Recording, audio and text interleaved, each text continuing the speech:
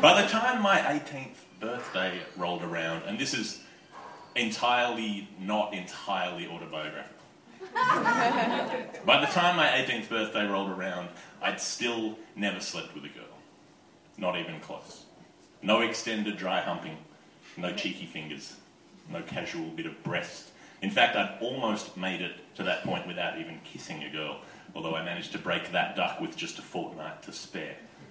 I didn't really remember it, though. It involved someone's farm and 3 bottles of champagne and an op shop suit and an ill-advised king-size joint rolled by phone light in a portable toilet.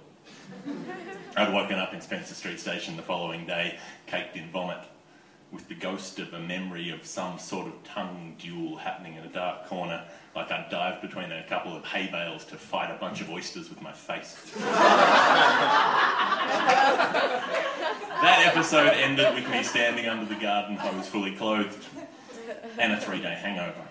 Years later, I learned that on the bus ride back to Melbourne, I threw up on Matt Walford, who was an intensely irritating 4'8" faux midget who spoke only in the most grating end of the falsetto range, and suddenly all that indignity became worthwhile. And I can only hope that Matt Walford was eaten by badgers. But it was already kind of worthwhile for the kissing, not so much for the kissing, which I couldn't actually remember, but the sure knowledge reported by reliable friends that there had indeed been kissing. The problem was I didn't remember how I'd made it happen. It was like stumbling across a lost city of gold in the jungle that you can never find your way back to.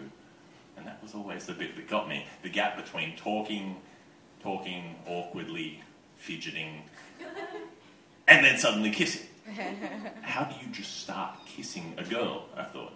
Still, at 17 years and 50 weeks of age, kissing alone wasn't going to cut it. I'd been obsessively thinking about getting laid for the best part of the 5 preceding years. To say that it was a predominant thought would be like saying that the Pacific gets a bit damp in spring. There were moments when I probably would have fucked a chair if it was sanded right. And those moments were not few and far between. But year after year, the crucial act remained absent. And as they ticked by, the 18th birthday loomed like Amanda Vanstone over a dessert trolley, ready to let gravity send it face first into its sweet Chantilly home. Now, I was somehow convinced that if I actually made it to legal adulthood without ever having sex, some order of Poontang police would officially impose a life ban on me from any pants-based interactions from that point in. You had your learners for how many years, they'd say, and you never even sat the test. Virginity was a cowbell hung around the neck, clanging its warning to rightfully scare any target of hope away, ringing out a note of incompetence and desperation. Please, God, I thought, I do not care how or where. I don't care if it's a joyless drunken thrash or a terrible idea or a truck-stop toilet stall. Just let someone cut that rope away. In the eye of the hormonal hurricane, then, I made a pact with myself. I would, I determined, be an excellent lover. I may be being robbed of opportunity, but when my chance eventually came, I would show them what the world of lovemaking had been denied for far too long. I would announce myself. I'd heard so many stories of female frustration, the selfish Neanderthals pounding away only in it for themselves, the guys like warm beers who froth over at the first touch, the timid ones who couldn't follow through, the under-equipped recruits wielding cap guns in a war zone. I was, by my own reckoning, packed, strapped and ready to go. The best thing I could do, I decided, was be great at it. Then, when I finally did get my chance, I'd be ready. I'd be so good that the lucky recipient wouldn't be able to help telling everybody she knew. Word of mouth would get around like I was some sort of trendy penis cafe. And my brand would grow with each success. Now, the key, I knew, was going down on women. I'd read Cosmo. I knew most women don't orgasm from straight sex. I knew that extravagant foreplay was the best way to make her relaxed, comfortable, show my thoughtfulness, massage oil, tea light, candles, all that sort of shit. 8 or 10 orgasms with the tongue, and then we're in. Self-fi. Can't do that, I've only got one hand. Only problem was the lack of practice. Here I was just itching to be chivalrous and no dice. But I hadn't been expecting Melissa to be the answer. She was a tomboy and a good mate, a year younger than me, but about 6 years more sensible.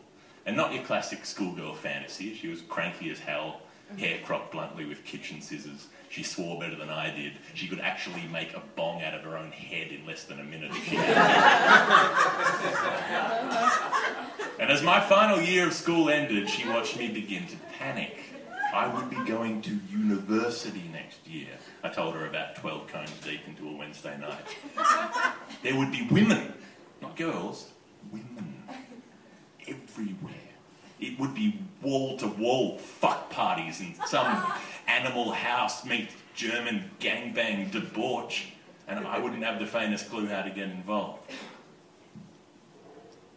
We've got to train you up, she said. What?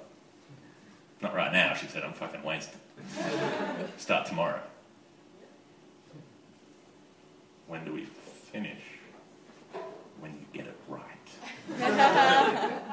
Of course, everyone expects you to go for the cheap laughs when describing your first encounters with a real-life vagina. But it doesn't apply. There is nothing disparaging you can say about vaginas. And on a side note, the word disparaging always makes me think of someone talking badly about asparagus. But that's not relevant. No, a vagina on first contact is a strange and wondrous and beautiful thing. Like a sea monster. Crossed with everything you've ever wanted. In some ways, yes, it is like pushing your face into a tray of warm luncheon meat. But at the same time, it's powerfully alluring. No plate of Silverside ever had this kind of mojo. Appealing and perplexing at the same time. It's like when you're on your way to some drunk costume party and you catch a glimpse of yourself in the mirror wearing a dress and you think, huh, that looks alright on me.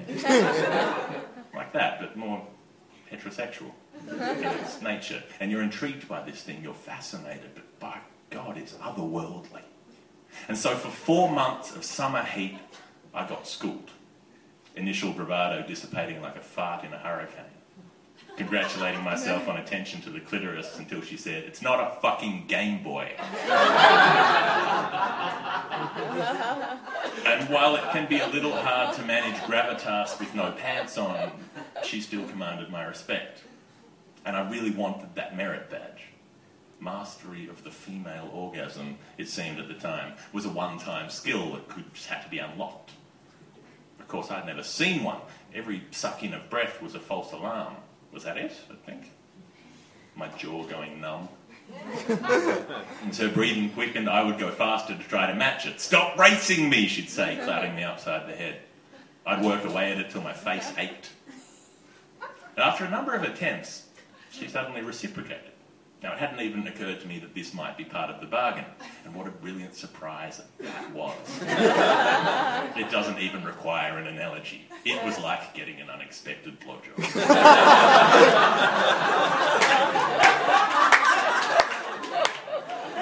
I walked our suburban streets like the last immortal Highlander.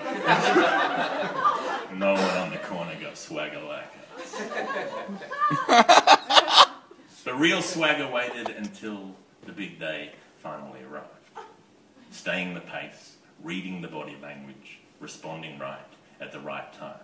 And after all that wondering what an orgasm actually sounded like, when it came, it couldn't have been more obvious.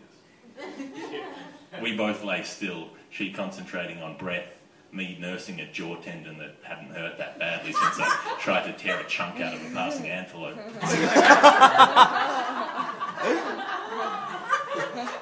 "High five for Jesus," she said at last. And if you've never suddenly laughed into a vagina, then I can tell you that is a suitably surreal experience. Apparently, if you connect 2 of them with a piece of string, you can talk to your cousin. So the walk home that night was through a February night as soft as milk, the thick smell of dying jasmine cloying in the air, the promise of next year and a life about to change. So close it was waiting in the next room.